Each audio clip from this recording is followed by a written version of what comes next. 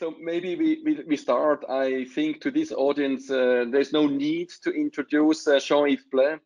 He is a world prominent leader in the sarcoma field. He has shaped the sarcoma field immensely and has, together with his team, with Axel Lucen, they brought up a system in France, which has only, the greatest tribute from our side, but he's also the president of Eurocan and the World Sarcoma Network. And of course, we are all very excited to have you today among us talking about the immune therapy in sarcomas. And I think we should not lose more time.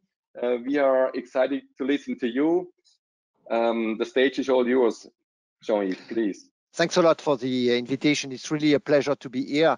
The sarcoma world is a small world, and I think one thing we appreciate in working in this world is that it's a world which is extremely active and friendly, and a very good opportunity to work together. And this is absolutely mandatory in this situation, because the number of sarcomas that we have to deal with is so limited, that if we do not work together, we are not going to be able to solve questions. So many questions actually I'm going to share and discuss and present to you were addressed through collaborative approaches within one country. Is usually not enough. We need more countries, and actually we need probably for most of the tumor types that we are going to discuss, a global approach and a worldwide approach if we want to be able to accurately identify the right question and to provide the right answer. So these are my disclosures.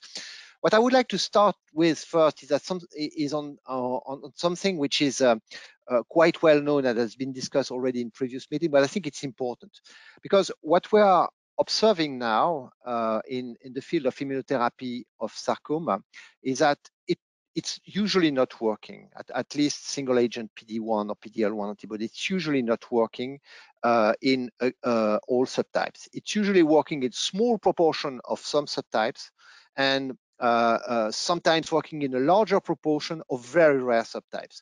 So in all cases, we need to have a precise classification of sarcoma and at a patient level to have an accurate description of what is the true nature of the disease of the patient. And this is very challenging, because on this slide that you can't read any line, this is normal. This is a slide of the incidence of all sarcoma histotypes according to WHO 2020 classifications in France, in the network that we mentioned, over a 4-year period. And we have here tumors with an incidence of between 1 per 100,000 per year and 1 per million per year, 1 per million, 1 per 10 million, and inferior to 1 per 10 million. We see that a larger number of diseases that we have to deal with when we work on sarcoma are tumors which have an incidence which is inferior to 1 per million per year, which typically means less than 50 or 10 patients per year in our countries.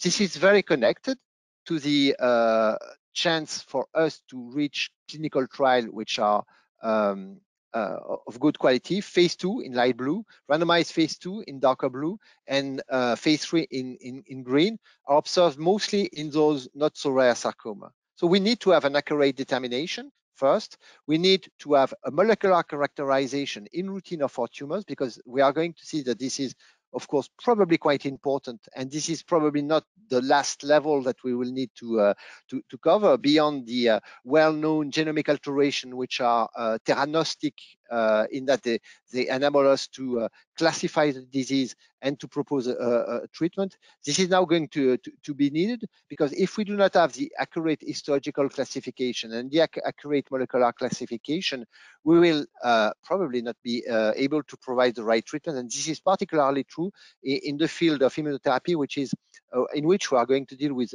a small fraction of the sarcomas. And that's something which is not obvious. And we have all experienced the fact that centralized diagnosis in centers which have a larger expertise, because they put some attention in this perspective, is something which is needed given the difficulty of histological diagnosis of sarcoma. And this is not only important for the patient because it provides the best treatment, and inaccuracy in diagnosis, in this case about 30% in a country like France, is not, if not reviewed centrally. Inaccuracy is also costly at the global level, at the healthcare system level. It's less expensive to do well, to review centrally, than not to review, because the best treatment are going to be given first and no subsequent treatment, chemotherapy, surgery, or whatever, is going to be needed later. That's very important. It's less expensive to do well. And that is, of course, the basis of reference centers, which have been put forward by our colleagues from the Scandinavian Sarcoma group earlier on, followed by our colleagues from the UK. This is a database that I was mentioning, the network of 26 reference centers called NetSarc, on which it's really feasible to work together and to gather things which were probably not foreseen to be feasible 10 or 15 years ago. That's a recent update of a copy screen of our database, and I discovered, actually I was not aware of the latest update, that we have more than 100,000 patients with sarcoma in this database since 10 years, since a bit more than 10 years actually, as we speak. So it's feasible to organize that. It's feasible, and that's academic. So that's basically meant to be shared by everyone across all nation, and to, as discussed already with some of you, as something which is available for sharing to anybody in your own sarcoma group. And this is important because when we do that, when we organize management of patients with sarcoma, we improve survival, and this is an independent prognostic factor. All right, so path review, reference centers are crucial for an optimal diagnosis and an optimal management of patients with sarcoma. That's really the first step for the question of immunotherapy of sarcoma. Now, coming from immunotherapy of sarcoma, this is a very contrasted field if you look at the historical perspective. Because when we look at the earliest strategies to treat cancer patients with systemic treatments in the last century, actually at the end of the 19th century, immunotherapy was probably among the first technique used to treat patients with sarcoma in the form of the choletuxin. The choletuxin was actually one of the few, if not the only, systemic treatment active in cancer, given until the 20s. Last century, and that's probably a very crude immunotherapy, but that was an immunotherapy which, for which there was evidence of activity that should have been encouraging to go further in the development of immunotherapy. But this is actually not what happened. This is not what happened, and actually after that, the story of immunotherapy in sarcoma has been very deceptive. We can put as a counter-example, which is not so convincing when you look at the perspective of all of us experts. We probably do not have the same interpretation of this study. Still, I think it's important to remember that in osteosarcoma, the use of muramyl tripeptide, which is an immunotherapy which is probably activating macrophages, probably through a toll-like receptor mechanism. Muramyl tripeptide is able to improve, was found able in a randomized clinical trial, was found able to improve overall survival in patients with osteosarcoma. And that, by the way, is the only randomized clinical trial in which a survival improvement was demonstrated in osteosarcoma. As you may remember, the earliest attempt with chemotherapy did show an improvement in PFS, but not in overall survival. So this should have been encouraging, but actually very little happened afterwards. And some examples still followed using the use of a lymphocyte manipulated to express receptors which recognize specific antigen, in this case synovial sarcoma. Still, these were anecdotal examples. All right, what about modern immunotherapy using immune checkpoint inhibitors? The short answer is that the one-size-fits-all approach is not really well working. Our colleagues from the Dana-Farber Cancer Institute nicely reported on leiomyosarcoma of the uterus, which is relatively homogeneous in terms of molecular alteration, always P53, RB, few other alterations. But basically, sorry, but basically this is not a treatment which is working in this case. Median progression-free survival in the range of 2 months. Within the French sarcoma group, and Antoine Italiano was the first investigator of this study, we tried to combine PD-1 antibody, pembrolizumab, with a cyclophosphamide low dose with the aim to eradicate the helper T cells. And basically, as we can see on GIST, UPS, LMS, and others, mostly we had no response, or at least at best, a stabilization of the disease. This was not very active, and it was not active, yet it met the criteria for JAMA oncology.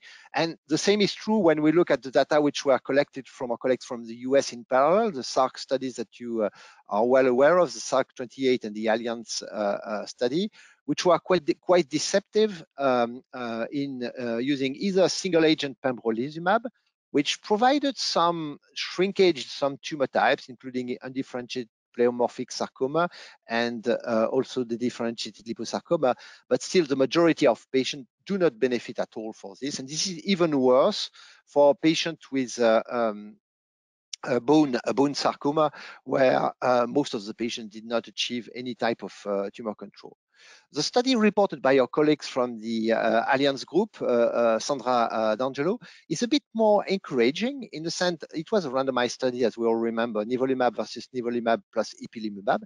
And ipilimumab, at least the combination, seems to be a bit more active in providing tumor shrinkage and providing tumor stabilization in a larger proportion of patients. Still, it was a complex and heterogeneous group of disease, and it was quite complicated to provide a strong signal on what could be the activity of this strategy in a given histological subtype of patients.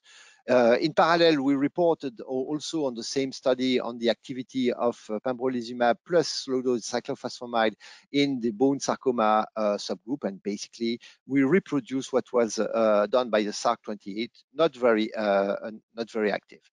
So is it time to get some despair? Well, probably not. Some evidence have been more encouraging in the form of combination studies, single-arm combination studies with anti-angiogenic agents and PD-1 antibodies. And probably one of the first study to be reported was a study by Wilkie and collaborators, showing this time quite nicely that in some subgroup of tumors, in this case ASPS, the red curve and here in light blue, there were probably signals of activity of this combination, even though axitinib is not so well documented in for its use in advanced sarcoma. There are some suggestion that it may be active, and it's also one class of agent which is known to be active in the with pazopanib and regorafenib, and in combination probably of interest, at least for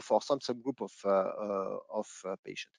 And the second study exploring combination has been done by our colleagues from Spain, Javier Martin Broto, which very nicely showed a combination of sunitinib and nivolumab, which was complicated to build. There was some substantial levels of toxicity which were observed, but here again some levels of activity, of interesting levels of activity, were observed in this very composite and heterogeneous group of disease. Again, a one-size-fits-all approach for all sarcoma, which was of course the usual way we do clinical trials altogether in sarcoma, and this, which is probably not such a good idea. We see that some patients do truly benefit for a very long period of time of this treatment. This is the case for synovial sarcoma. This is again the case for solitary fibrous tumor and alveolar soft part sarcoma, but still how to identify best the treatment of the best treatment for a sarcoma patient.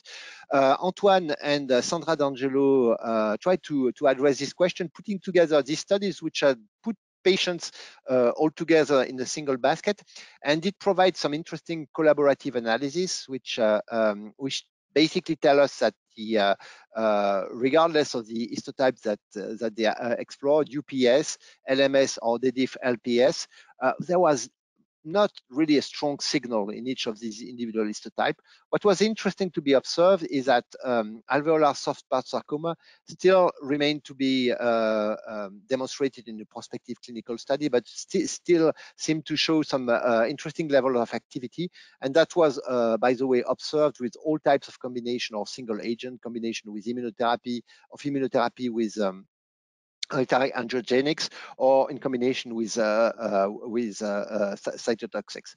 So, okay, we have demonstration that this is a treatment which is working, but this is working probably in very rare histological subsets first, and in second, in very rare subgroups, immunological subgroups of sarcoma, which are the most common sarcomas. So how do we work from here? Which one is going to respond to immunotherapy? Well, we are not so early in the field of immunotherapy. Our colleagues from the melanoma world, from the non-small cell lung cancer world have told us a lot of important things, that there are important predictive biomarkers which are very efficient to distinguish patient population with distinct response rate to immunotherapy. Of course, PD-L1 expression at the surface of the tumor cells or of the immune cells. At this stage, at least for sarcoma, this is not something which seems to be correlated a lot. Immune infiltrates, well known to be associated with response in these so-called hot tumor as opposed to immune-excluded tumors and cold tumors. That's something which we will see is probably going to be very interesting. High mutation load, yes, but okay, but our colleagues from the MSKCC has nicely shown to us that only a minority of sarcoma have high tumor mutational burden. That's probably less than 5% in the all sarcoma subtypes. And finally, something which is not irrelevant at all in the sarcoma world, aneuploidy is generally correlated. This is the case for melanoma here shown, but this is observed also with all tumor types in this study, is generally associated with markers of immune evasion and reduced immune response to immunotherapy. So can we use this information, and can we progress in this direction? And yes, the short answer is yes. And at the beginning of the year 2020, which was so complex by many aspects, but at the beginning of the year 2020, there were a series of papers in January which were very interesting in melanoma and in sarcoma, showing the importance of infiltrates, in particular B-cell infiltrates, and in particular tertiary lymphoid structures in being predictors to response to immunotherapy. And that was a collaborative work which brought together the samples from the SARC-28 study, also some patients from the Alliance study, and the patients from the Pembro-Sarc study with a combination with low-dose cyclophosphamide, identifying different groups in terms of immune classification here, in terms of expression profiles, different immune groups of sarcoma, which very much recapitulate what has been done in other tumor types in the bioinformatic papers, and I will quote one of these papers in a few slides. But sarcoma without immune reactions, sarcoma with vascularization, with heterogeneity, molecular heterogeneity. We can see here that the histological classification of the tumors do not help, because we can find histological subtypes in all these different categories. Let's have a look at this category of immune and TILs infiltrated sarcoma.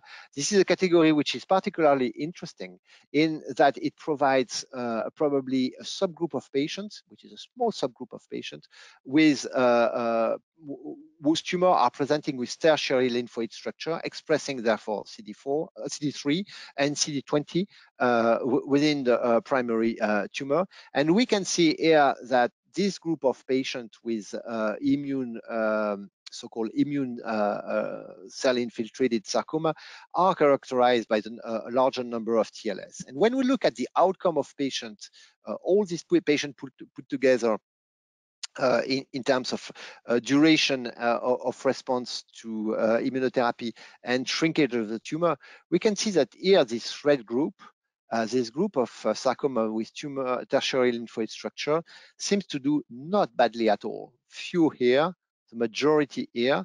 Of course, you're going to tell me, and you will be absolutely right, again, a mixed bag, and again, a retrospective study. So in view of that, actually, it was crucial to demonstrate and to confirm that in a prospective study.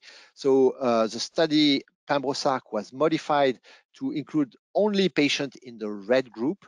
So the study is not mature, has not been presented, and actually only the PI has shown has seen the results. But what he told us is that indeed he was able to confirm this PFS and also survival impact of immunotherapy with anti-PD-1 on this small subgroup of patients with tertiary lymphoid structures. And actually, this is very much recapitulating what others have been doing in the past, using a bioinformatic approach to look at whether all cancer types. Here, it's all cancer types. It's not only sarcoma here, but what here is possibly the red group on the previous study is here the green group. They identify patients with different immune profile, and immune enriched tumors have a different proportion in different cancer types and possibly are related to immune response. Time will tell. All right, so maybe we have a biomarker, so that's good, but we see also that we have only a minority of sarcoma which are concerned by this approach of immunotherapy with single agent PD-1 or combinations. That's a small subgroup. Is it possible to go further? And is it possible to look at the immune landscape of soft tissue sarcoma and GIST in a different way? Because after all, we've been looking on the one interesting tool or one interesting target, which is PD-1, to a lesser extent on CTLA-4, as shown by our colleagues from the Alliance study with Sandra D'Angelo paper. What we did actually, using this database that we have been building in the past, is to look at the expression profile of series of sarcoma in a localized setting, and to see whether this was it was possible to characterize them in terms of expression. Here it's expression, no genomic alteration, of immune checkpoints.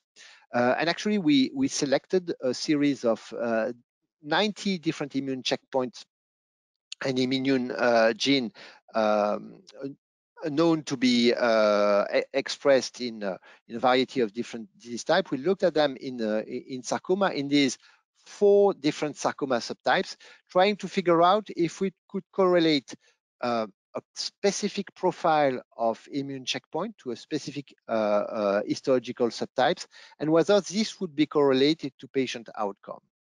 Interestingly, and I think that's a very important observation, the immune profile of sarcoma, the immune checkpoint profile of sarcoma, I should say that better, can help to distinguish the different histological subtypes of sarcoma. This, using a reduction of dimension, a TSNE approach, we can see that the expression profile of immune checkpoint for sarcoma with complex genomics, synovial sarcoma, GISTs, or myxoid liposarcoma are completely different. And this slide is a bit hard to read, I understand that, but the point is the following. You have the color code here for the different histotypes. You have the level of expression. You have the difference according to the level of expression, and you have the prognostic value. What you can see here is that you have an extreme variability of expression of the different immune checkpoints at the cellular level in the different histological subtypes. Only few immune checkpoints are consistently expressed or non-expressed in these samples. One of them is LAG3. I will come back to that at the end of my presentation. Some are associated with a better prognosis, a lower risk of relapse in green. Others are associated with a higher risk of relapse in red. There is no consistent observation across the different histotypes. So one conclusion from this one is that we really do not need, we must not have a one-size-fits-all approach for the development of immunotherapy in sarcoma. We should have an approach which integrates the expression profile in the different histological subtypes. And that is very challenging, because this means that we need to study TIM3, or LAG3 or whichever immunotherapy or CD73 or 39 antibodies or inhibitors in a given histological subtypes if we want to have a reliable answer. And the same is true if you try to cyber sort this signature and to look at the components of the cells which are expressed in different sarcoma histotype. Again, the same color code and the same difficulty to try to get something which is quite consistent. All right, I give you this. The presence of macrophage, infiltration with macrophage M0 is generally not a good thing. That's probably the only consistent thing that we have across histological subtypes. All right, and going in this direction, actually, and on the view of the papers which have been published, which were interesting in the field of alveolar soft part sarcoma, we felt within the French sarcoma group that it may be useful to try to focus on rare histological subsets of sarcoma and to propose clinical studies on these rare histological subtypes of sarcoma. And I must say, dear Swiss friends, that it was on the basis of one of your observations. I was extremely impressed by this publication by the team of Pierre-Yves Dietrich and colleagues, which showed on a series of patients with chordoma significant responses. Some patients were treated with PD-1, others were treated with other immunotherapy, but at least there was signal of response. This was very much counterintuitive for us, and for me at least, because I really would have said that chordoma were not particularly infiltrated, not particularly PD-1 expressing, and not particularly highly mutated tumors. And yet, this signal of activity were observed in this very interesting study. This actually led us to build this AXE immunotherapy program, saying, okay, we have done trials on the most frequent sarcoma histotype. Let's have a focus on the rarer sarcoma histotype. That was the goal of the AXE pembrolizumab clinical study, which was a very simple clinical study, single arm, pembrolizumab, usual dose, good performance status, sarcoma, advanced, failing doxorubicin, etc. Everything you know perfectly. Rare was a key item. We decided rare being inferior to 1 per million, and we tried to do the trial, a trial like that with the primary endpoint, which was response rate, and the secondary endpoint, which was the classical endpoints. So on the basis of this observation that we had seen, the paper from Wilkie on alveolar soft part sarcoma, the paper from the Swiss group on chordoma, we tried to focus on this type of tumors, and we also monitored very carefully the data as they were coming in showing, in particular, if we had a sign of response in one patient, and this happened, for instance, in desmoplastic small round cell tumor, the information was spread throughout the group so that your next patient with a desmoplastic small round cell tumor could be proposed for this approach should he have or she have the inclusion criteria. We focus on rare sarcoma and try to enrich on those where we found signal. And we found signal for some of these tumors. So not unexpectedly, we had patients of a relatively younger age. We had a large heterogeneity of patients.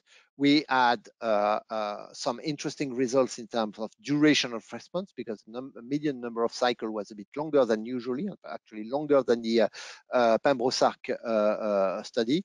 Well, no specific questions on the on side effect profile. Okay.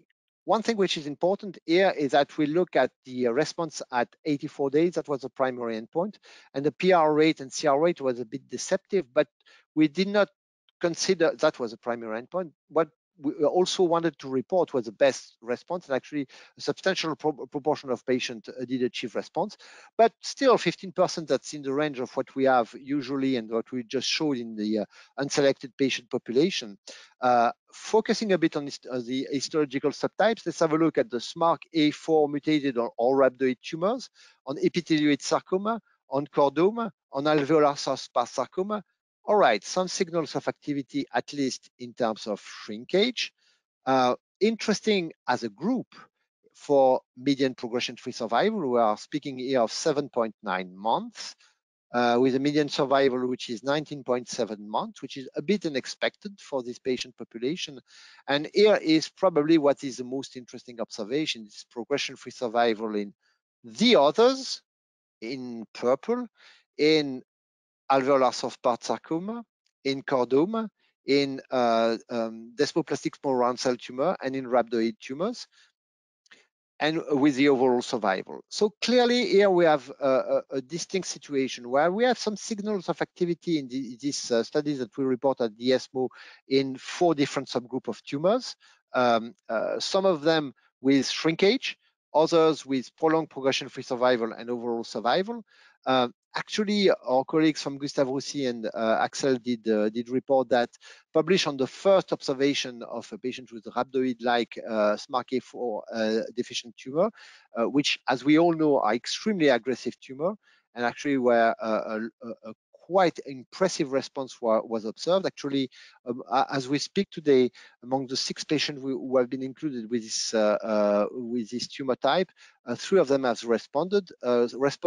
Response may be long-lasting, some are shorter lasting, but things seems to be quite encouraging on tumors which are so rare that probably no clinical trial would be able to demonstrate anything if we would not have focused our attention on this one. What is interesting, but what is still under investigation, that these sarcoma are not consistently associated with PD-L1 expression, ITMB, cellular infiltrates.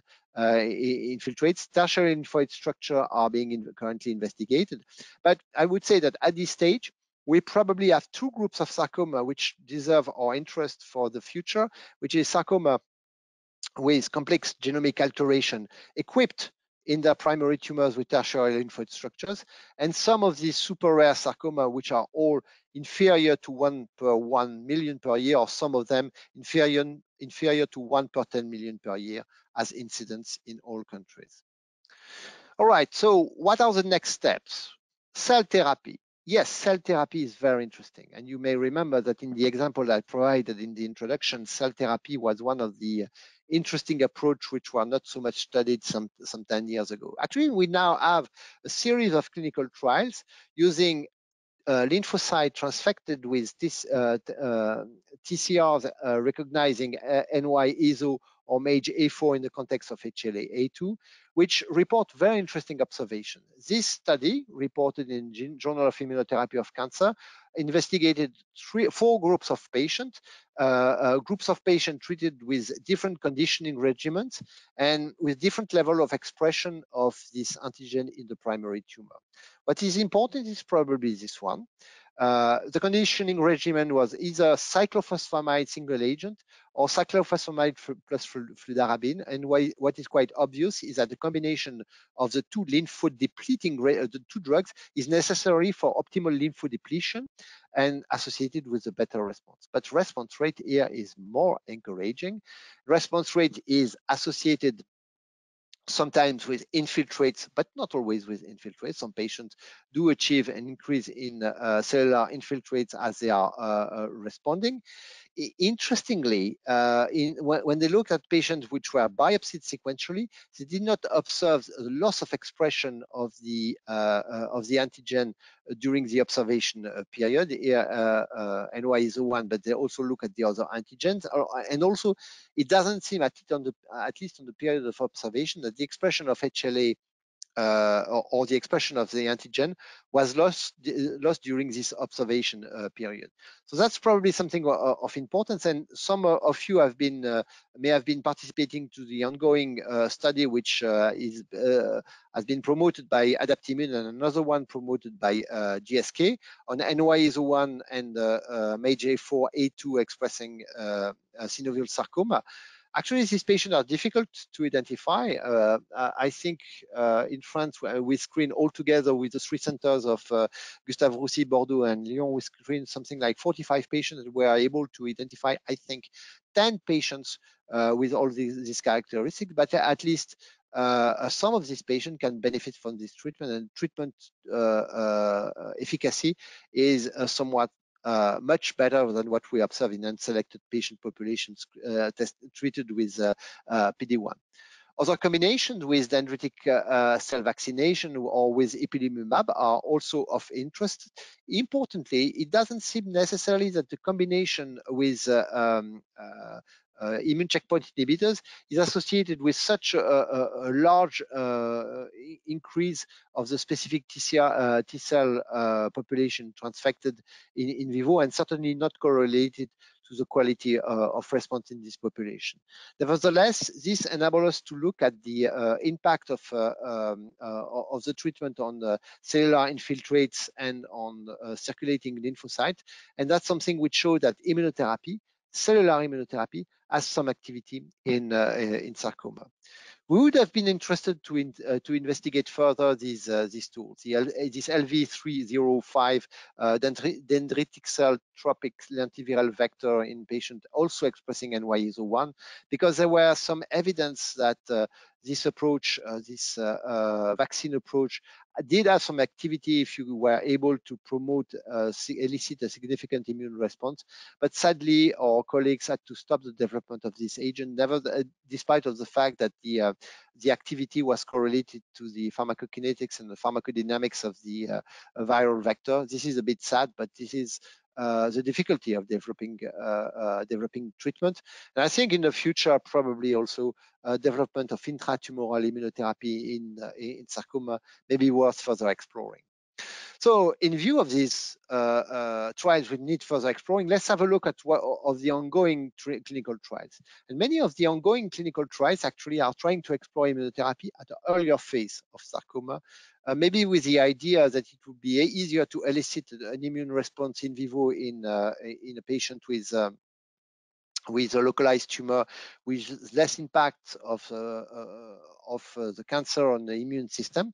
So several studies are investigating neoadjuvant immune checkpoints in histological subtypes, which are either focused here in UPS and the differentiated liposarcoma, randomized between single agent PD-1 versus combination with CTLA-4, or in this case in the RT immune protocol, where we are combining atezolizumab with radiotherapy before, after, or immunotherapy only after. The trial is accruing quite nicely, and we should have we should be completing the trial during the year 2021 with interesting observation of activity in the neoadjuvant subtype.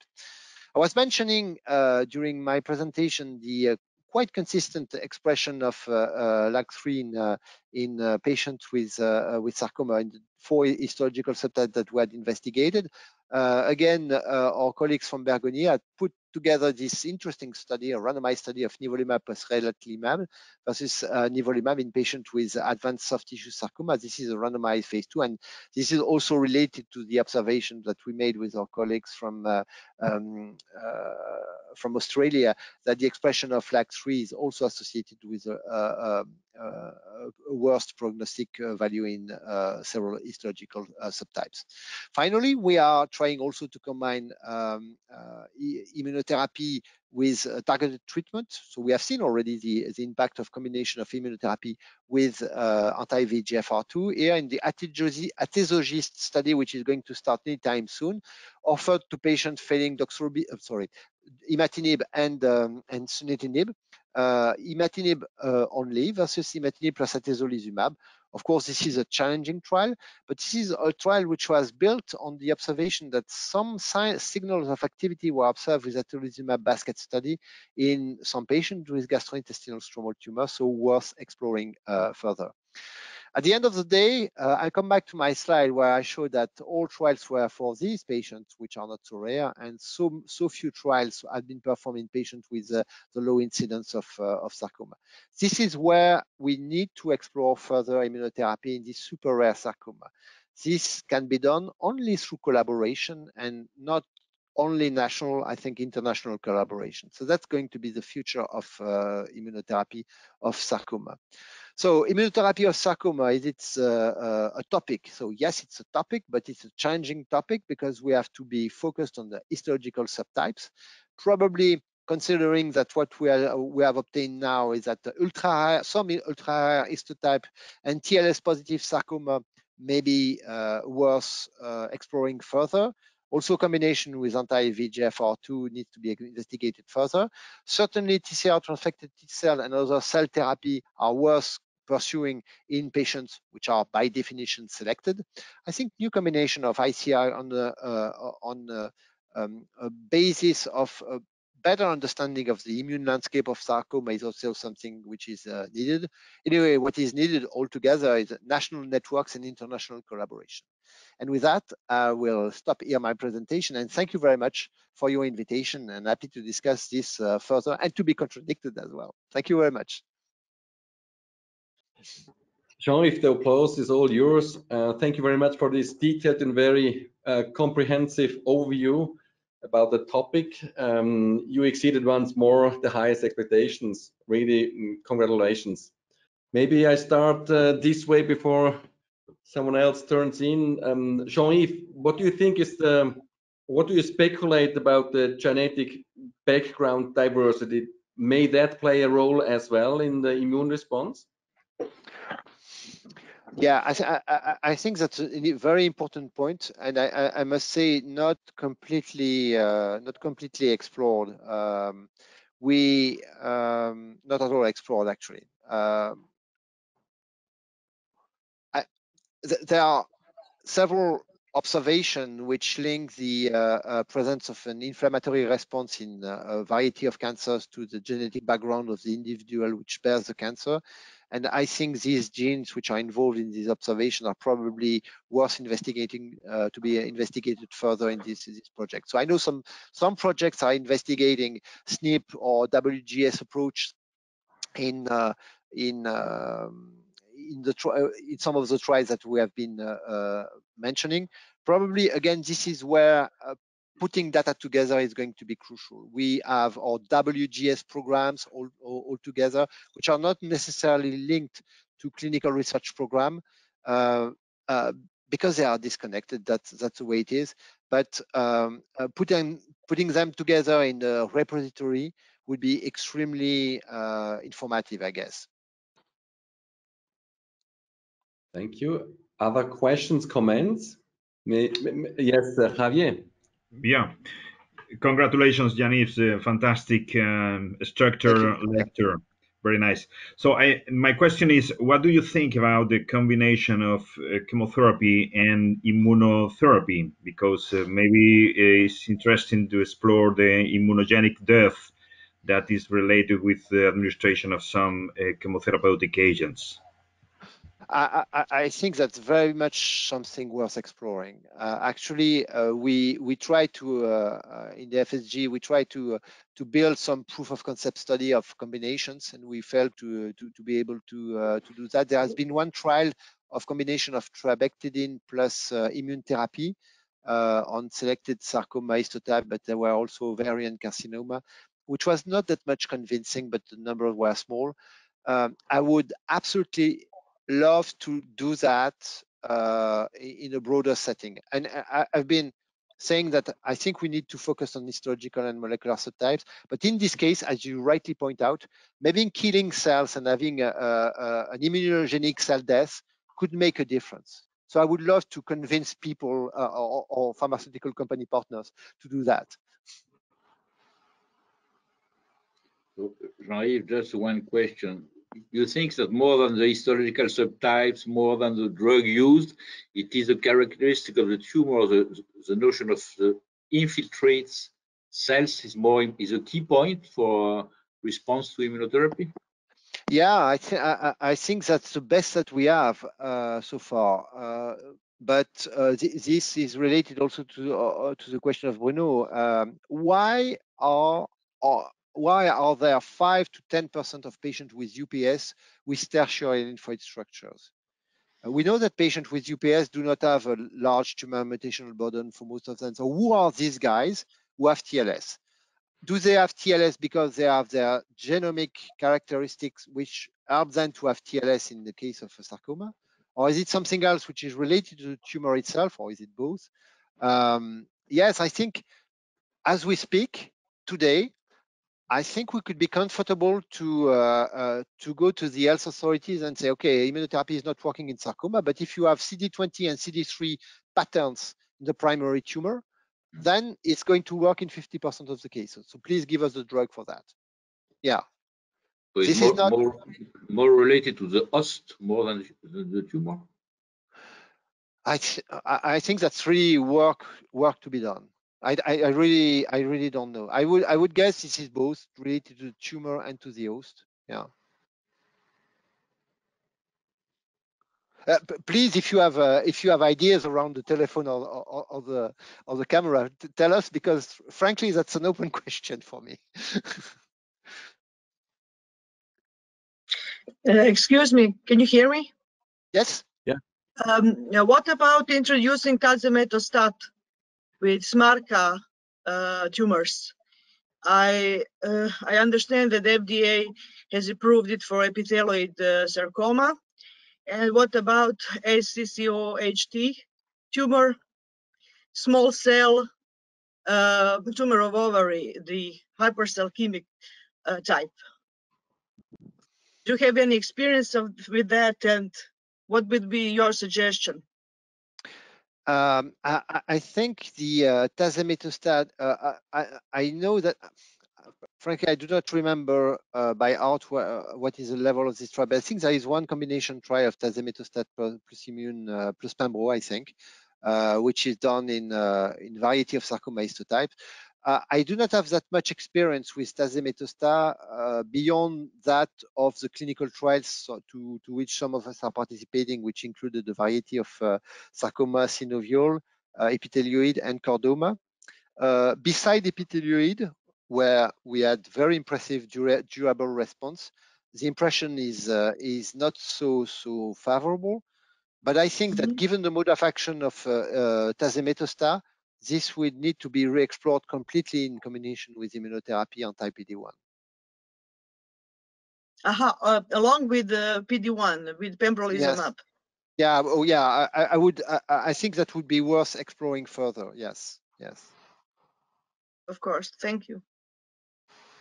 I think Laura also rose her hand. Maybe you need to activate your microphone. Laura Negret. Okay. Sorry. Any other questions? Olga? Yes, I have a question. I would like to know if there's any research on the efficacy of immunotherapy on patients with sarcomas triggered by microsatellite instability, because I've known, not many, but there are some sarcomas triggered by microsatellite instability. Is there any research, or is there intention of a future research about the efficacy of this kind of therapy on these type of sarcomas? I must say there are studies which allow for patients with any tumor type and microsatellite MSI sarcoma allowing this patient to be included. And we have one study in our site, which is a local study, by the way, which enables us to give immunotherapy for these patients. I don't think there is a single sarcoma included so far, but I think your question is quite logical, and I think the knowledge on, of course, sarcoma are not part of the spectrum of the Lynch tumor, but there are other tumor types where probably this needs to be looked at further. And I think that in sarcoma, what I know is that Pol E mutation were described, and I think one patient was at least included in a Pol E study. But the short answer to your question is that there are no dedicated study, and there is a need for that, I think. Thank you. I have a question. Can you hear me? Yes. Yes. What about doing immunotherapy in patients with low lymphocyte count? I have a patient with a membranous peripheral nerve sheath tumor that she's always lymphocytes are around 500 due to previous therapy, or maybe due to his reaction to tumor, metastatic. and she's young, but I'm wondering if I can start nivolumab in a patient with chronic lymphocyte around 500, 600. I wouldn't.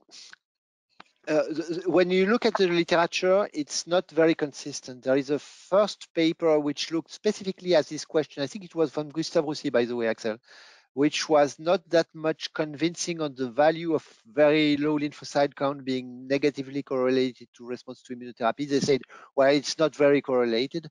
There are other experiences which conversely tell us that the lower the lymphocytes, the lesser the response in other tumor type. One thing I can tell you is that we have dedicated trial for MPNST. I don't know if that helps because this is anecdotal, but I mean, I was very impressed with this observation. A patient with MPNST who had a lymphopenia, but not as deep as yours. I think she was close to 700. She was put into a clinical trial of immunotherapy, and she had the most impressive response I've ever seen in a sarcoma. Actually, she achieved a complete response. Okay. She's tumor mutational burden for this patient is a bit higher than usually. It's more than 10. But this 12. Quality of our patient is 12. Tumor mutation burden is 12. So I would, on the basis of this anecdotal observation, I would not discourage you. Okay, and you will give the immunotherapy alone, of course. Yeah. Maybe she needs some radiotherapy in the bone metastasis. Okay, and I'll let you know how it goes. Yeah. If you have a beautiful response, tell us, because understanding to have a treatment with MPNST is something which is challenging. So if we can identify a subgroup of MPNST, maybe she has TLS. You have to look at that. Right? Okay, we did PD-L1 was negative, but this doesn't mean anything for the response. Was below 1%, so was not impressive. Okay. You may look at CD20 and CD3, which is relatively easy to do, and maybe check it out. I don't remember if we have done that for my patient. I don't remember. Okay, so you will check the lymphocyte subpopulation before starting immunotherapy outside clinical trial. You do it usually? No.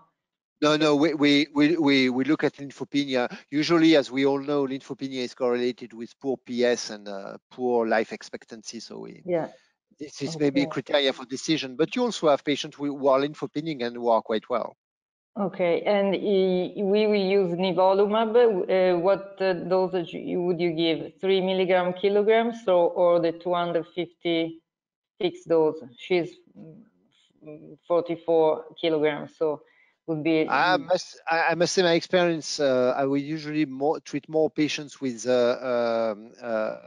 Pembro than with Nivo in our clinical trial or off-label experience. But I would do the flat dose. Okay, thank you very much. Stefan, I think it's your turn. Thank you. Is there any particular role and experience of immunotherapy for radiation-induced sarcomas? Yes, and no. We had some radiation-induced sarcoma in the Pembro study. We were hoping that radiation-induced sarcoma would have a larger tumor mutational burden for the reason we know, and may respond better to immunotherapy. This, at least at the stage of the analysis, did not seem to be the case. The number of patients is small, so this should not discourage further study. In particular, in view with what things that we have seen, I've not spoken of that, but this is not really published yet, but the angiosarcoma of the scalp, which is related to UV exposure, are not so bad candidates to immunotherapy with anti-PD-1. Some patients do achieve some tumor control, which is quite impressive, but the number are very small, and this comes merely from the observational studies. So again, short answer to your question, not such a large evidence so far. We have treated successfully one case of angiosarcoma of the scalp, but we have 3 patients with radiation-induced angiosarcomas of the breast at the moment. So I was wondering, did they respond? What to go with those? Excuse me? Did they respond to immunotherapy? The angiosarcoma I don't of the know breast? yet. I don't know yet. I think that's very much very interesting and worth publishing quickly, because I would suspect that this one would be responding, specifically this one, because they do convey a better prognosis as compared to other radiation sarcoma. Okay. So maybe, we'll let you know. We'll let you know. Okay. Jean-Yves, I have a question. It seems that TLS rate remain constant or consistent over time. I mean, the TLS rate is similar in localized disease, locally advanced, and metastatic sarcoma. Do you think if we select before surgery of a localized disease a proportion of patients with high TLS, we can develop this immunotherapy in perioperative setting, neoadjuvant situation, for example? I think that's a very interesting question. To my knowledge, the Petit Pré paper, which was gathering samples from all over the world, and the PembrolSarc study, which is currently in maturation, analyze mostly primary tumors, and some metastasis. So probably it's a mixed bag. Yes, but the short answer to your question again is yes. I think that's very valuable. If you would have a locally advanced sarcoma with ITLS and you want to shrink it, probably a combination or immunotherapy with anti-PD-1, let's say it this way, would be a nice strategy to have. But that's a small proportion. Yeah, you know. Yeah. The question is, do you think it is the same patient who respond to doxorubicin combination or chemotherapy regimen, or but today we don't know. We have no predictive factors except in some, even for chemotherapy, immunotherapy, anti-angiogenic agents. Yes, absolutely. Are these the same patients that do respond to doxorubicin? Yeah, nobody knows, I think.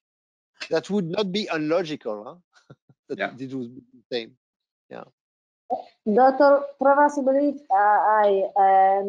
happy New Year. I wanted to ask about the copy number alteration. Do you have a standardized report and a threshold to decide on immunotherapy based on that in sarcoma? No, we don't actually. The study I mentioned was a study which was reported in Nature, I think. But this is not being used as with a threshold. Actually, they observe that the larger number of copy number alteration, the more losses and gains, the lower the response. That was the observation of the study. But they did not, at least, they did not identify a level in my recollection. So in the clinical practice, it's difficult to use. Yeah, absolutely. I don't think we can use it. Any further questions? Any concluding remark from Axel and Javier Martin? No, I think it's very well addressed the topic and in a deeply way. So I think we are in the embryonic phase of immunotherapy in sarcoma, because maybe T cell lymphocyte is not the most important cell in the microenvironment. Maybe, as Jean-Yves mentioned, B cells or even macrophages can be even more important in the response in the context of sarcoma. And also in cell therapy, which is very helpful treatment, we are in the very embryonic phase. Maybe we are not selecting the patients as the best way, because maybe in an early phase is more effective, this approach.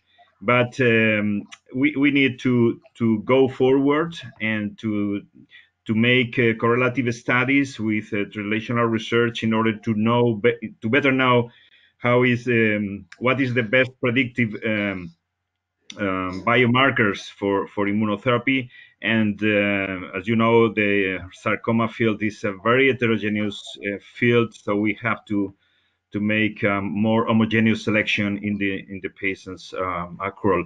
So I think it's a very interesting field, and we need to go forward. We are in the very, very embryonic phase, I think. So high expectancy ahead. Completely agree. Well, then, thank you very much.